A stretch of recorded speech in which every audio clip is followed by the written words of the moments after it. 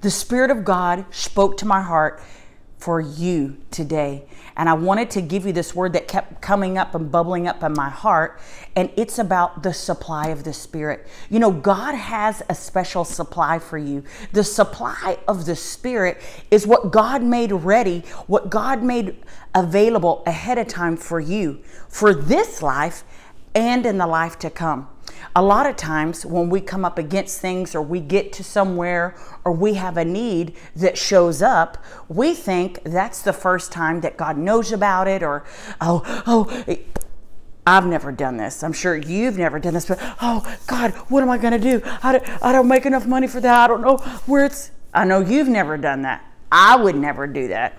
Well, if the truth is told, we've all done that. Toiling in your mind, and the enemy comes immediately and attacks your mind to try to steal the word of God from your heart. Amen. I know many of you have heard the word of God many times about finances, about prosperity, about supernatural provision, but God has a supply of the Spirit that is available for you.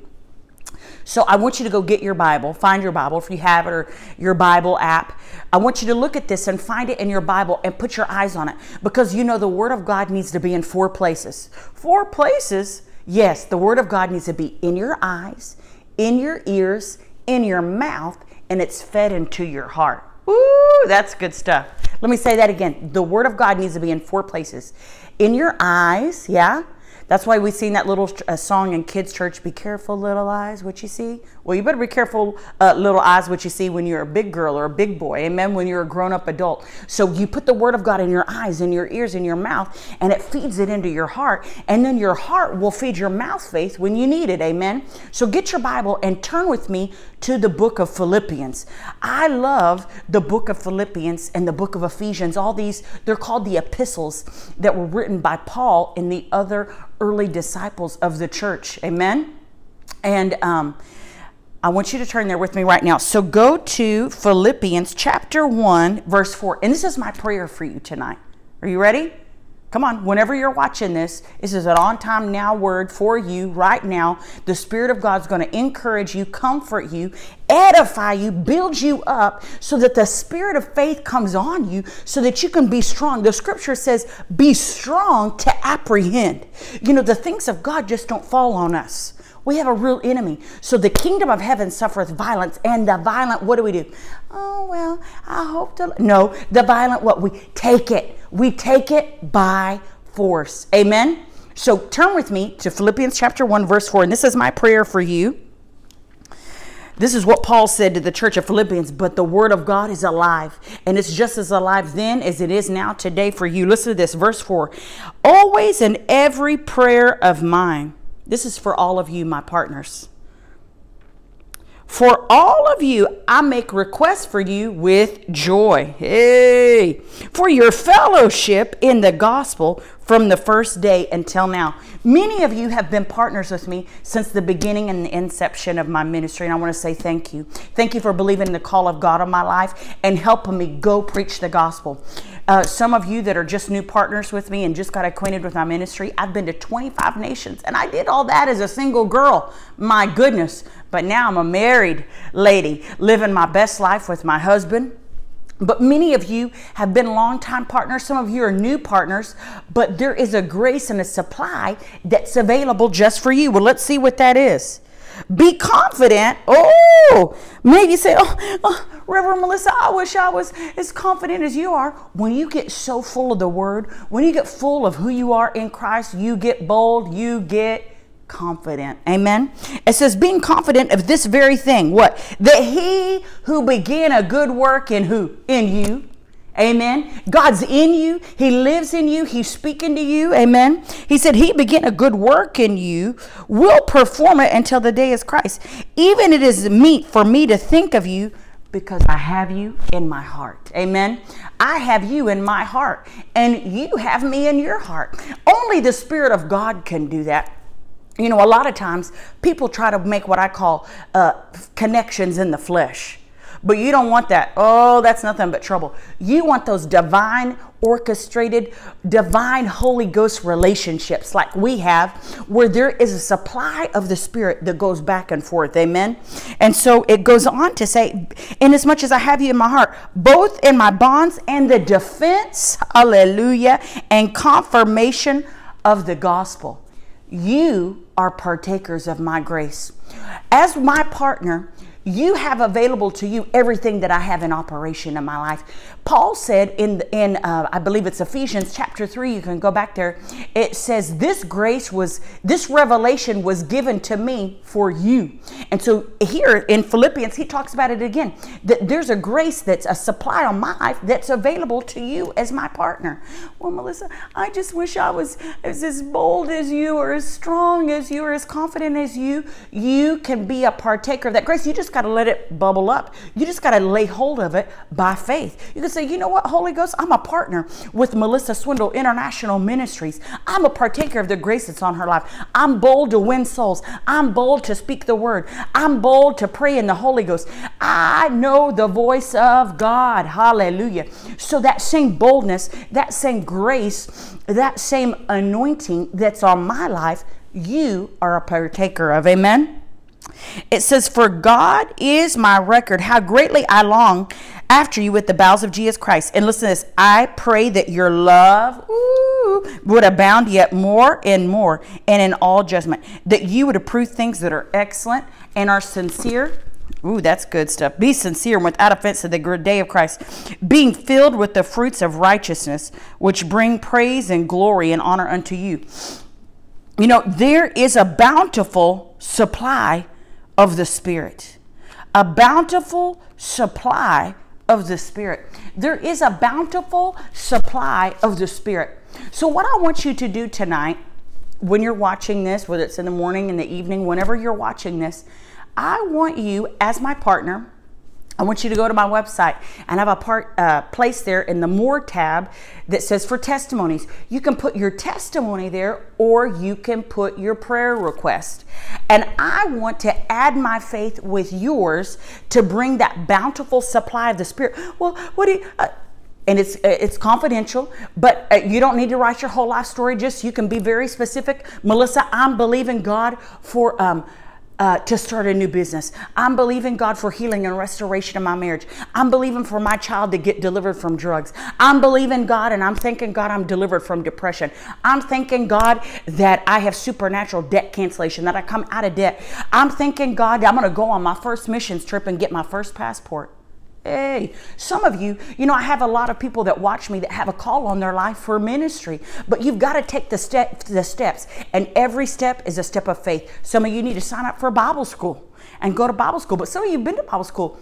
You got to start going, just like we're going. We are leaving to go to 4 different nations.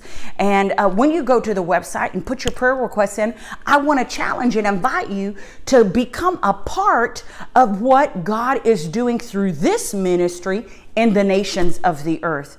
We'll be going to South Africa. We'll also be going to Finland. We're going to go to France. We're going to go to the UK. Then later this year, we're going to be going to Turkey. And we're also going to be going to Chile, I believe, in the spring of this next year. But I wanted to give you an opportunity to get in right now on what God's doing and release your faith. But regardless, as my partner, there's a supply. So there's a supply of prayer. So I'm inviting you to speak the word over us and just pray the word of God. Pray Psalms 91 over us. Join your faith with us. I pray over all of my partners every day. Psalms 91. Amen. As my partner, you'll never have a day with you. You're not without prayer. Amen. Now, I can't do your praying for you, but I can pray for you. Did you hear that? I can't do your praying for you, but I can pray for you. Amen. So I want you to go to the website, go to melissaswindle.com, go to the More tab, go to testimonies, and put in your prayer requests. I'm going to spend the next 3 days praying over these prayer requests before we get ready to leave to go international. And we'll be gone for over a month overseas, preaching and ministering the gospel, not only on the streets. Amen. The word of God says Jerusalem, Judea, Samaria, and the uttermost parts of the earth. So maybe some of you you know, you don't have it in your heart to go or be a missionary or wow. Or you might say, yes, Melissa, I want to do what you're doing. Well, get in on what God's doing with me, and what you make happen for other people, God will make happen for you. I partnered with other ministries that were doing more than what I was doing. Come on now. So as you do that, God's going to make a supply that's available to you. And one thing I just wanted to share with you quickly as we're finishing up our time together is I remember before I moved to where I live now, which is Florida. Many years ago, I was praying in the Holy Ghost. How many of you pray in the Holy Ghost? Come on, you better be praying in the Holy Ghost. When you pray in the Holy Ghost, you pray out the divine mysteries and secrets and purposes and plans of God. And many times, you'll say something in an unknown tongue that you would never pray or say in English. So I spent about an hour praying in the Holy Ghost. And at the end, it felt like we were finished. So I just sat there and I just got quiet, had my eyes closed. And I was listening on the inside. Come on, some of you say on the inside. You know, you don't have to. God lives in you if you're born again and filled with the Holy Ghost. So on the inside, I heard the Spirit of God say this to me. Melissa, I want you to go do this, this, this, and this in your ministry, in your life. Well, I thought, I don't have the money for that. I don't have the contacts for that. But that's not what the Spirit of God said. So as the Spirit of God started dealing with me about new things to do in my ministry, so I'm talking to, the Lord's talking to me and I'm talking back to Him in my heart. And I said to the Lord, well, Lord, because I knew somebody else had a much bigger ministry than I had that was already doing those things. And I thought, and I was partners with them financially. And I thought, well, Lord, you know, I'll help them do that. I'll go with them to do that. And the Spirit of God says, I want you to do that. Many of you, the Spirit of God's been dealing with you about doing something, but you've been drawn back in fear. And so as I said, okay, Lord, I'll do it. Then all of a sudden I had like a mini vision in my heart. Not weird. I had a mini vision. I saw with the eyes of my heart and my spirit, I saw mini vision. And in that, I saw like a wagon wheel. Come on, kind of like this ring light we got. I saw a wagon wheel. And on that wagon wheel, I saw 3 spokes. You know what a spoke is? It's something that comes into the center of the hub of the wheel in the center. So in this vision I had, I'm in the center of this wagon wheel.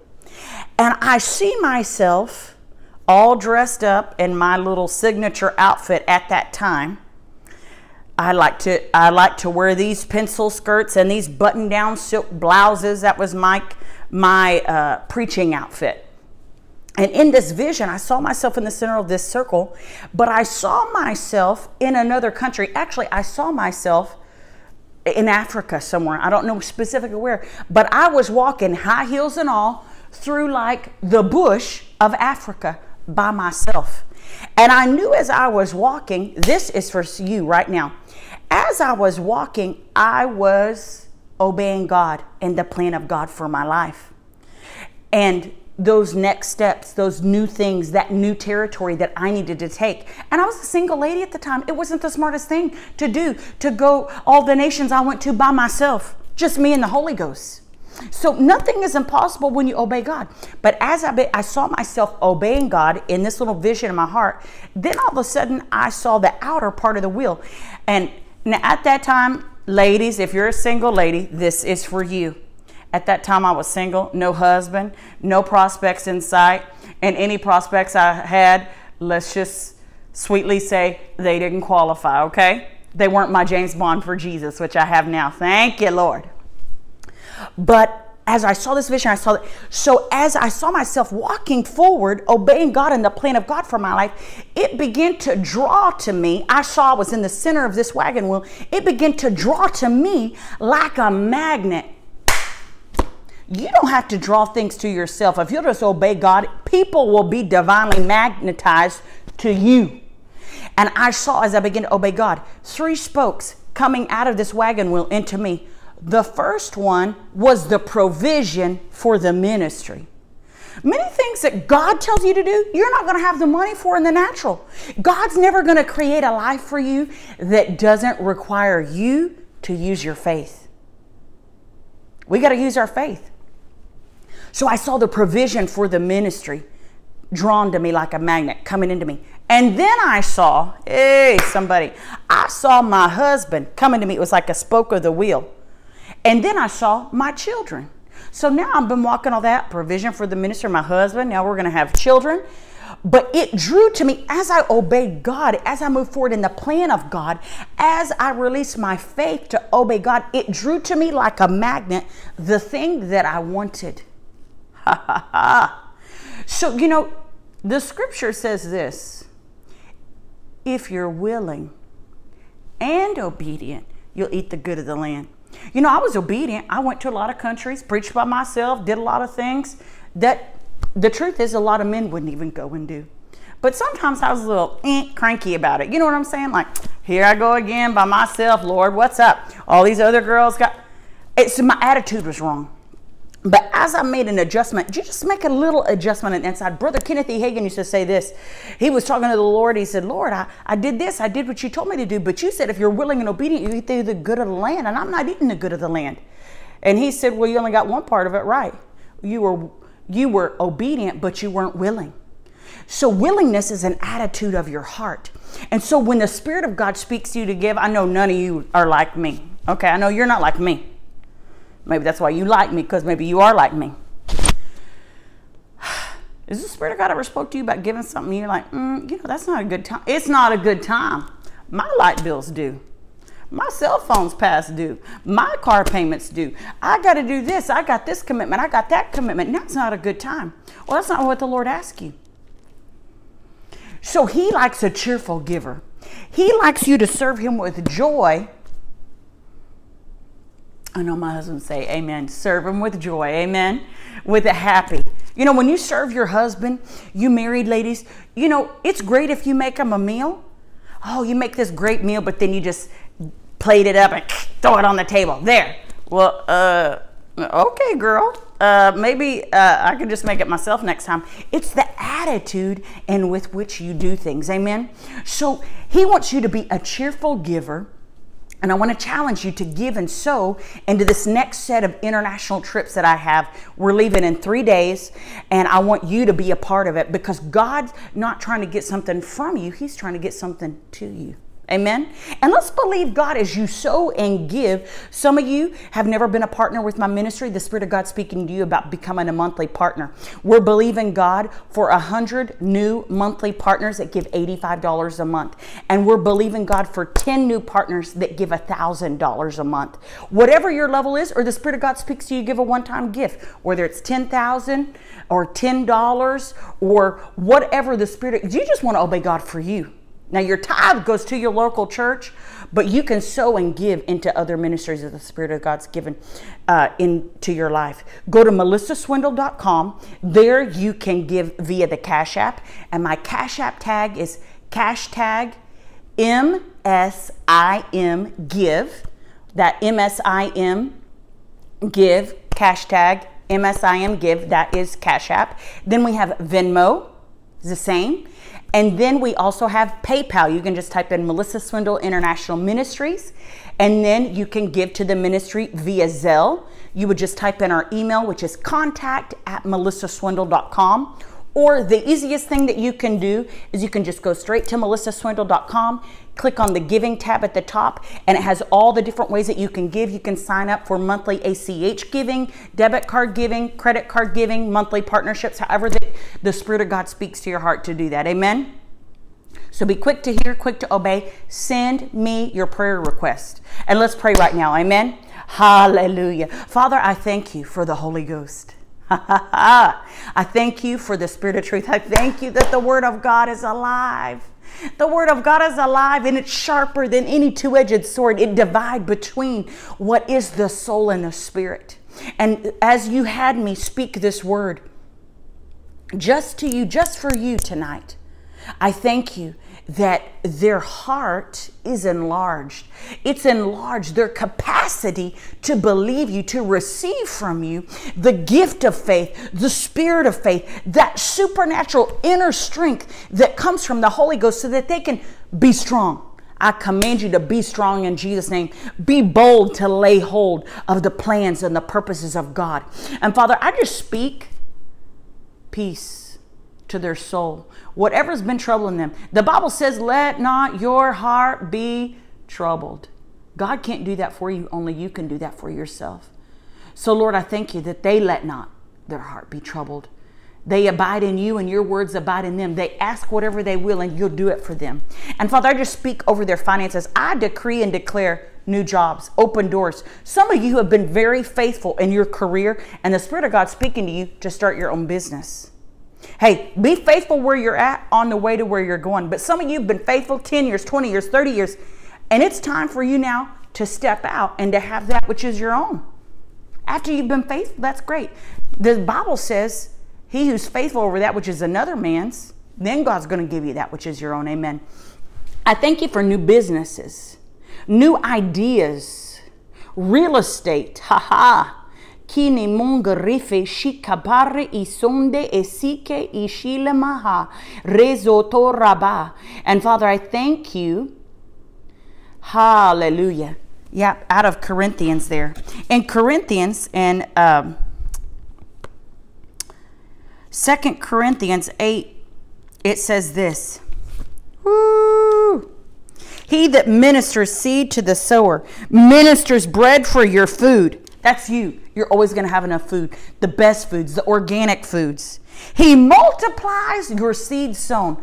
Father, I thank you for a holy multiplication over their financial seed that they've sown into the ministry that you've given me. Father, I thank you for the 100-fold, not just the 30-fold, not just 60, but we decree and declare 100-fold return on all their financial giving in the name of Jesus. You multiplied their seed sown. You increased the fruits of their righteousness. And you're making all grace and all favor to abound towards my partner right now in Jesus' name. Amen. Hallelujah. Yeah. So this is your time. Right now, we're halfway through the year. Just set your faith. Hey, this is going to be the next best 6 months of my life. Amen. So it's your time. Send me your prayer requests. If you've got testimonies for when you were in a service with me, please send that as well.